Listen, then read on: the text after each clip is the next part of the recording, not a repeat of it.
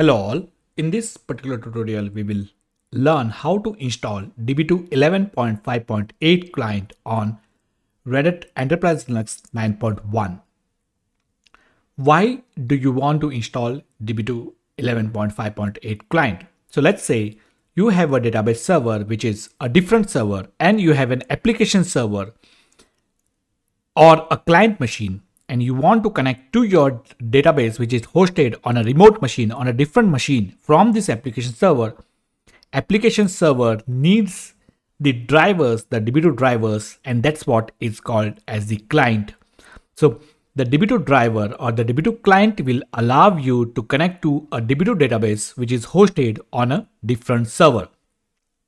Now, we still need to download the DB2 client from the IBM website, and when you want to download the DB2 client, you need to make sure you need to have an IBM ID. Now, there are some things that you need to do before actually allowing the database to connect from remote server. By default, the DB2 database will not be enabled to be so that you can connect it from remote server. So you need to do some settings. What are those settings? So we need to update, that is a DBM config parameter called service name. We need to update it using DB2 update DBM config command to the port number or port value which we want DB2 to listen to, or that's the port that we'll be using to connect to DB2 server.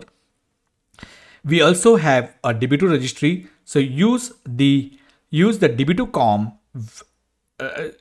variable using the DB2 set command. So you set the DB2 com variable to TCP/IP using the DB2 set command. Update the DB2 registry variable. Now, these two parameters needs your instance to be recycled. So stop and start your DB2 instance using DB2 stop and start command.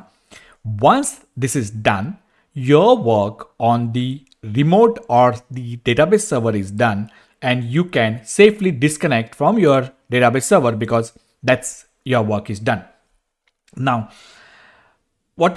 to install the DB2 client, you need to download the DB2 client from IBM website.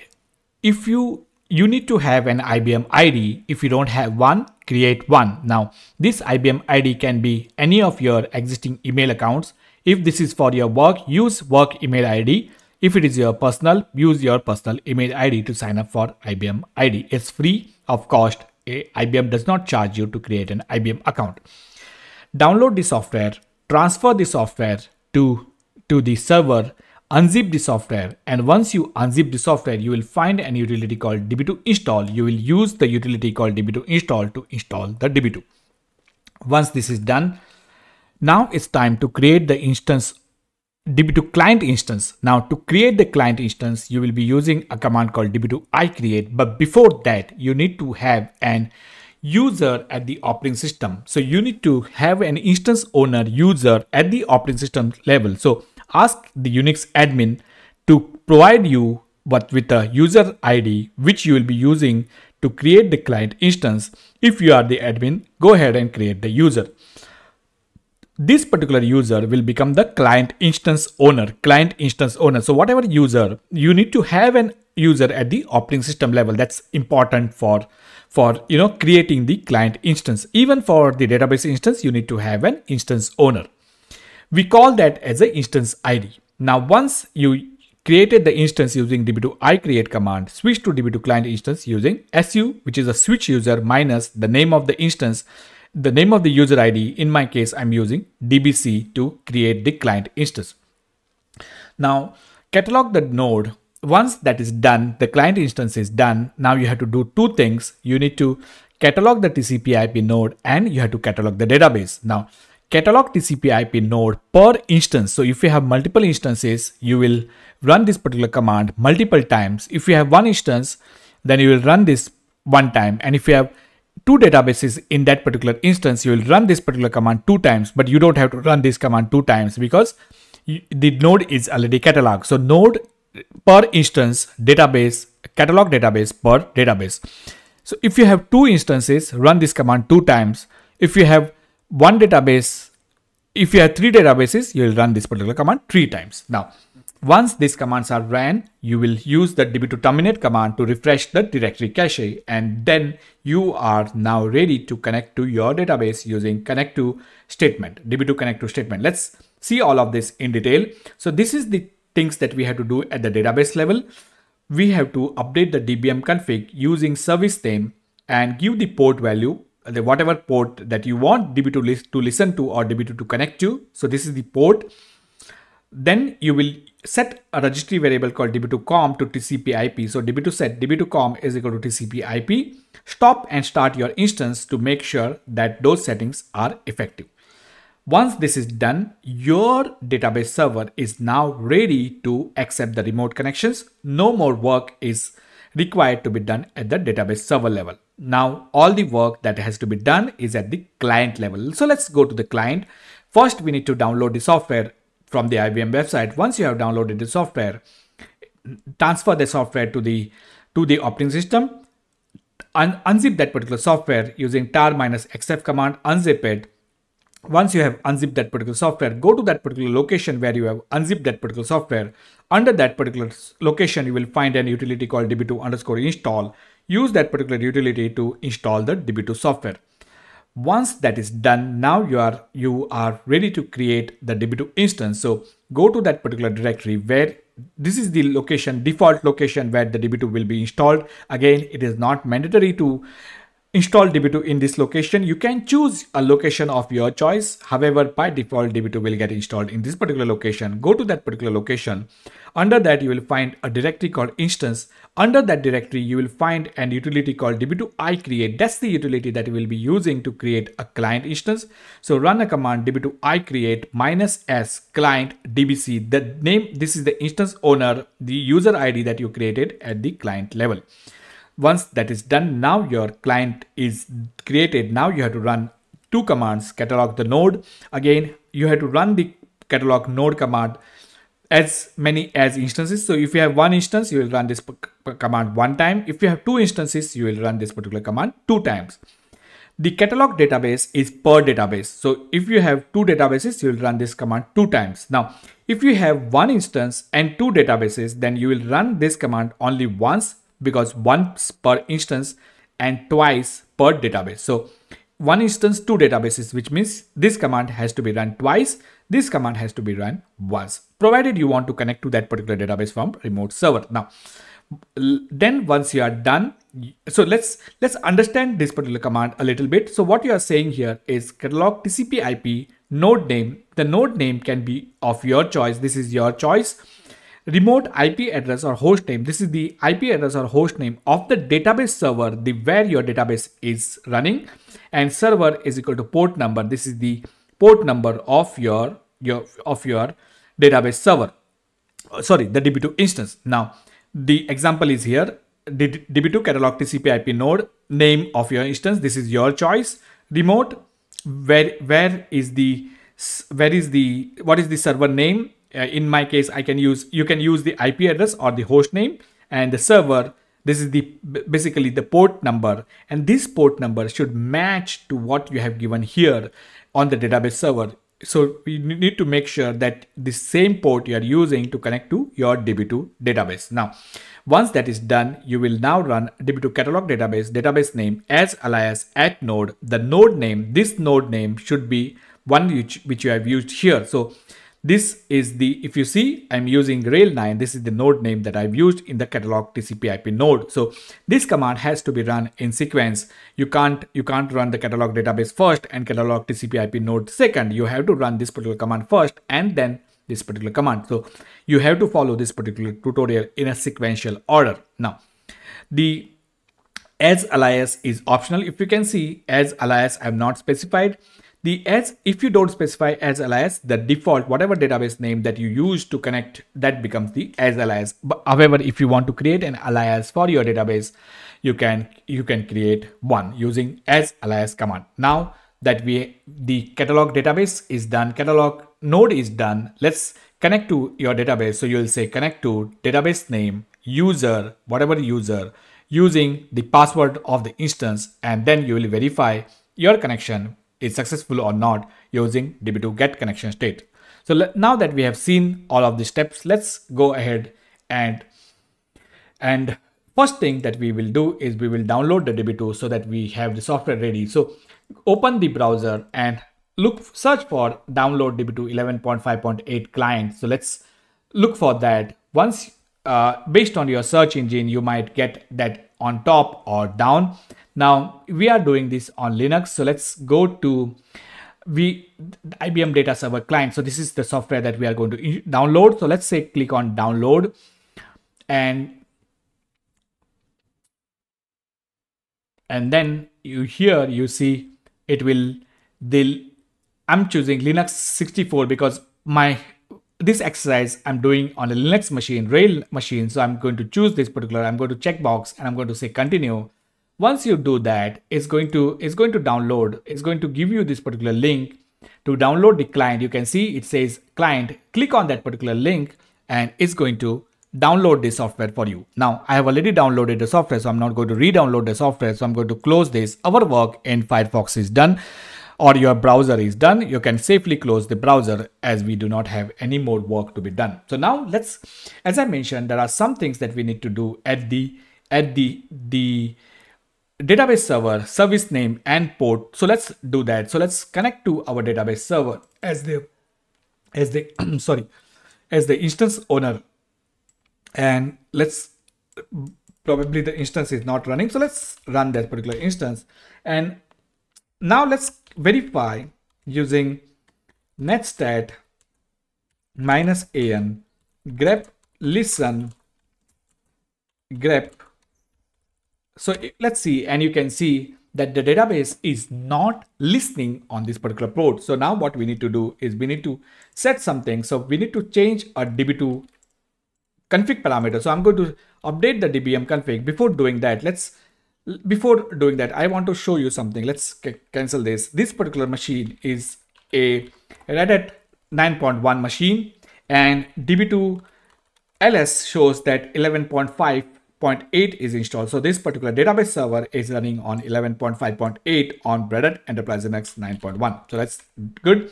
So now I'm going to verify that whether I have got which instance I'm connected to. So let's run the command db2 get instance, and I'm connected to an instance called dbp. So let's run this particular command, update dbm. That's completed successfully. Now let's set the registry variable. That's done. Let's stop and start. And before doing that, let's run this particular command, and you can see 50001 is not listening. Now let's stop and start our instance. So stop separated by start. I'm going to stop and start. That's done. That's done. Stop is completed. Start is completed. And I'm going to run the netstat command, and you can see that now our database server is listening on 50001, which means whatever changes that we have done are successful, and we can verify that. So let's do that. db2 get dbm config grep for svce name, and you can see that whatever port I have set here is now reflected in this, and db2 set -all, and you can see the db2 com is set to TCP/IP at the instance level. Our work on the main database server is done. So remember, main database server is in the blue. Now I'm going to connect to the client. The DB1 is the database server. DB2 is the client server. Now I'm going to clear this particular screen, and I'm going to run db2 ls, and you can see on the server that is 11.5.8, and if I run the same command on the client machine, I don't get any output, and it says command not found, which means we have not yet installed the client. So now it's time to install the client software. So before doing that, what we need to do is transfer the software and extract it. I'm not going to transfer it. I can access the remote directory directly. So what I'm going to do is I'm going to go to that particular location where my software is kept, ls-l, and you can see that I got a 11.5.8 64-bit Linux client. And again, this particular machine is also Red Hat Enterprise Linux 9.1, and there is no DB2 installed on this particular machine. now what we are going to do is we are going to install the client software on this particular machine. So to do that, first we need to extract that particular software. So before doing that, let's do something. Let's go to that particular location and verify that it's empty. There is nothing in that particular location. So let's go to this particular directory again and run the tar command, and once let's wait for, and that's done. Now let's go to this directory and run ls-l, and you can see that this particular directory was empty, and now I got the client software. So now let's go to that particular directory. Inside that particular directory, you should be able to find an utility called DB2 install. Use this particular utility to install the DB2 client software. So let's do that. So I'm going to run this, and it says there are some prerequisites which are not met. I'm going to ignore them. The reason is this is a 64-bit machine and these are 32-bit and I don't have them. So let's fine. I'm going to accept the license. Without accepting license, you won't be able to proceed further. Install the DB2 in the default directory. Yes, we have to install it in the default directory. I mean, like, you can change it. I'm going to choose to install it in the default directory. Now, this is not mandatory to use the default directory. You can use any other directory of your choice. If you want to install it in a different location, you specify no and you give the name of the directory. I'm not going to change it. I'm going to say yes. And then it's going to start installing. So right now the DB2 client is getting installed on this particular machine. It says now the installation might take few seconds to few minutes based on how powerful is your machine, the application server, and what are the disks, whether those are SSD fast disk or they are HDDs old disk. So based on CPU, memory, and the disk, it might take few seconds, and the execution completed successfully. So the client install is done. Now what I'm going to do is I'm going to run a command called db2ls, and this time you can see that I got 11.5.8 installed on October 3rd, and you can see October 3rd is today's date. So we have installed the DB2 software. So that's done. So the only thing that we have done as of now is the DB2 software is installed. Now the next part that we are going to do is we are now going to go to this particular directory. So where is our DB2 install? So let's look at, and you can see this is the directory. So I'm going to take this particular directory, and under this you will be able to find a folder or directory called instance, and you can see there is a directory called instance.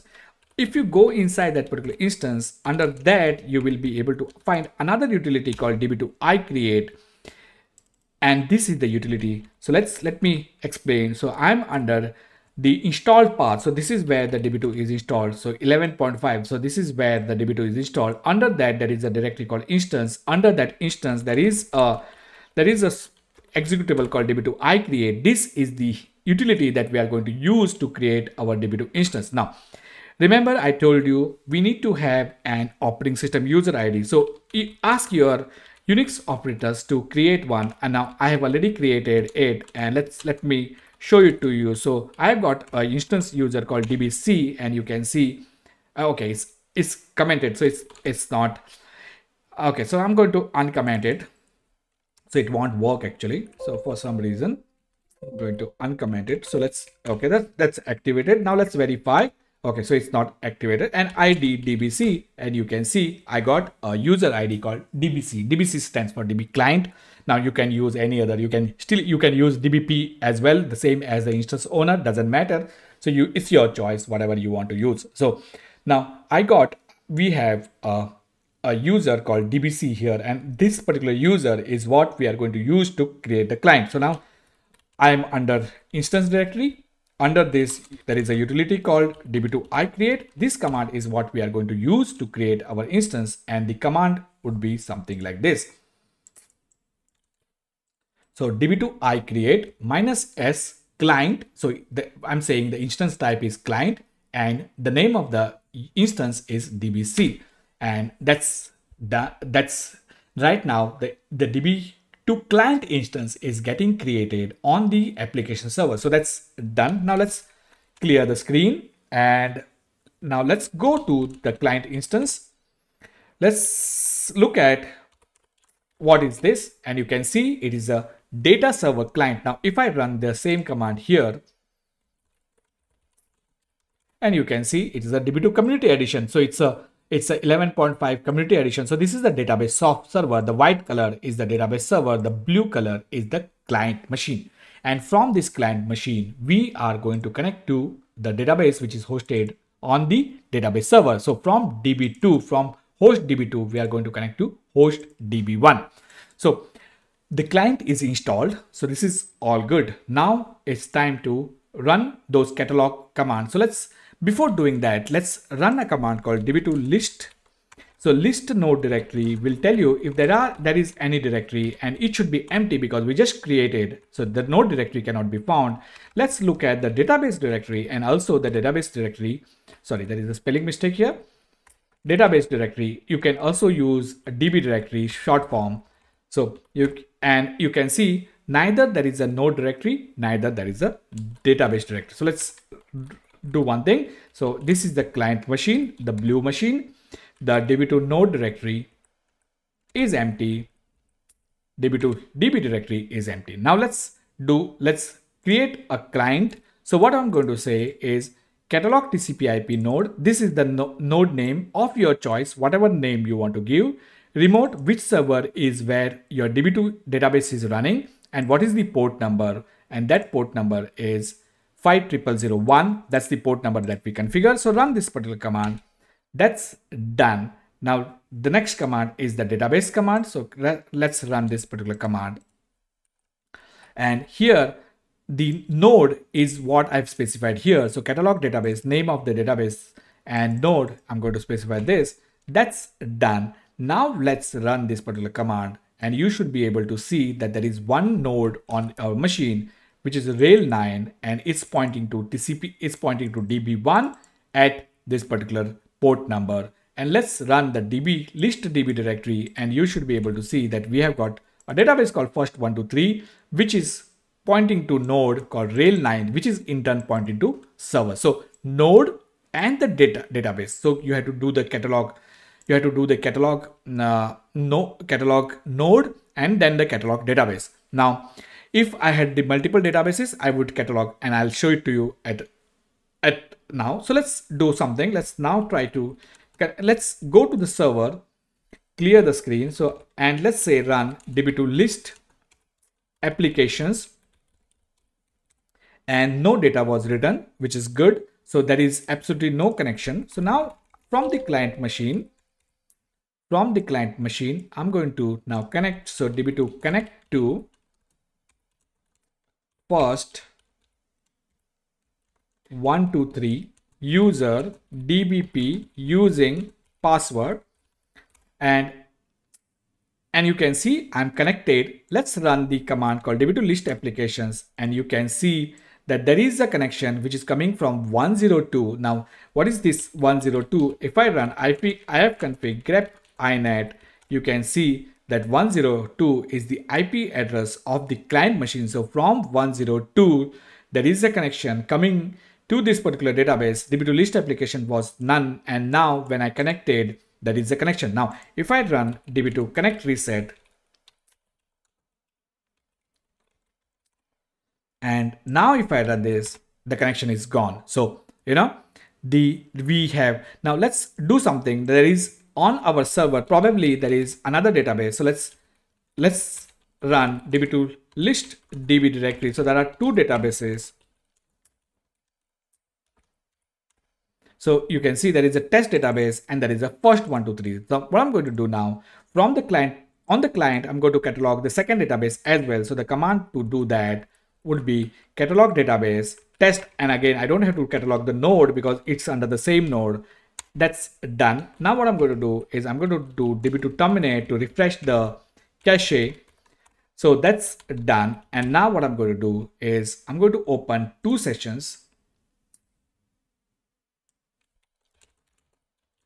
Okay.